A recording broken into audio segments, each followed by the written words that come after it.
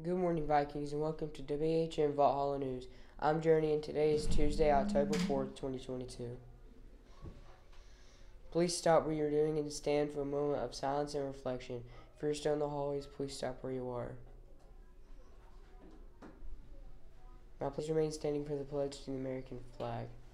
I pledge allegiance to the flag of the United States of America and to the republic for which it stands, one nation, under God, indivisible, with liberty and justice for all.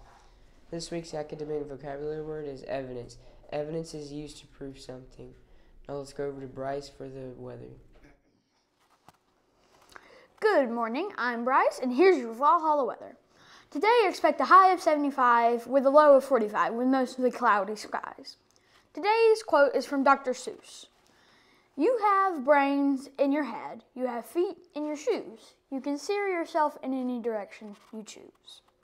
Happy birthday today to Paulina de Villa, Abidel Pancho, Emmanuel Ponzi, and Marietne Ramirez Sanchez. Happy birthday, Vikings. Boys basketball conditioning will begin on October 17th. Tryouts will start on October 24th. An interest form will be sent out to the parents of the 7th and 8th graders. Please fill out the form and have an up-to-date physical on file before October 17th. If you have any questions, see Coach Bishop. Now let's go back over to Journey for the news. Remember, FCA will meet each Thursday morning from 7:50 to 8:15 in the gym. Lunch in the Viking Cafe today is regular spicy chicken sandwich or cheesy French boat. Sides are squash and steamed broccoli. Breakfast daily is chicken or sausage biscuit with assorted breakfast pastries, Pop-Tarts, and cereal. Vikings, today is National Taco Day. Cell phones and earbuds should be put away by 8:25 each day. The Viking shoe word of the month is integrity. Academic integrity is the commitment to and demonstration of honest and moral behavior. It's National Hispanic Heritage Month. Take a moment to listen to Miss Villa Collins' class. Los apellidos hispanos se originaron como una forma de distinguir entre dos hombres que tenían el mismo nombre, usando el nombre de su padre y de su madre. Si su apellido termina en ES, AS, IS o OS, esos sufijos significan hijo de. Por ejemplo, si tienes el nombre de Eduardo Fernández, significa que tú eres Eduardo, hijo de Fernando. Lo mismo ocurre con Fernando Velázquez, padre es hijo de Velasco. Did you know that Hispanic last names originated as a way to distinguish between two men of the same first name by using the name of their father and their mother? Spanish last names were mostly formed by adding suffixed meanings son of. For example, if you have the name Eduardo Fernandez, it means you are Eduardo, the son of Fernando. Same with Pedro Velázquez. Pedro is the son of Velasco. A veces los apellidos hispanos vienen de la ubicación de donde vivían o de donde era su familia. Por ejemplo, Lucas Iglesias sería un hombre que vive cerca de una iglesia.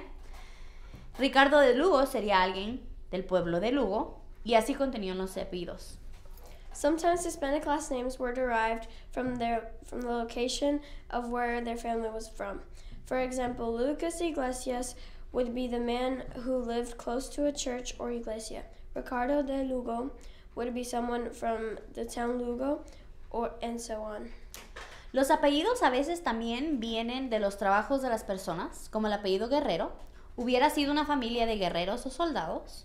También hay apellidos descriptivos que son basados en una calidad o característica física de un individuo, como Juan Delgado, que se convierte en Juan el Flaco, o incluso Marco Rubio, que es Marco el Rubio. Last names sometimes came from people's jobs as well. Like Guerrero would have been a warrior or soldier family. There are also deprived last names that were based on a quality or physical feature of an individual, like Juan Delgado, who becomes John the Thin Guy, or even Marco Rubio, who is Marco the Blonde. Así que te preguntarás, ¿por qué los hispanos a veces tienen dos apellidos? Bueno, es porque cada apellido proviene de un padre. El primer apellido viene del padre y el segundo viene de la madre.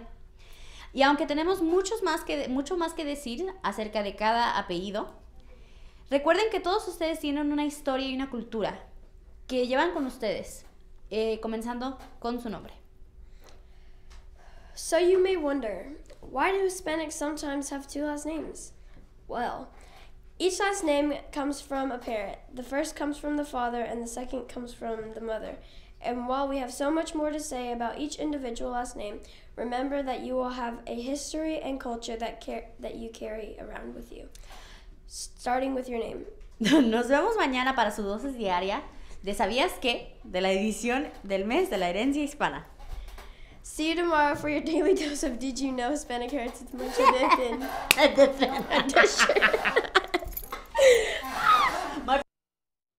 That's all for today, Vikings. Have a great day and remember to show your Viking pride.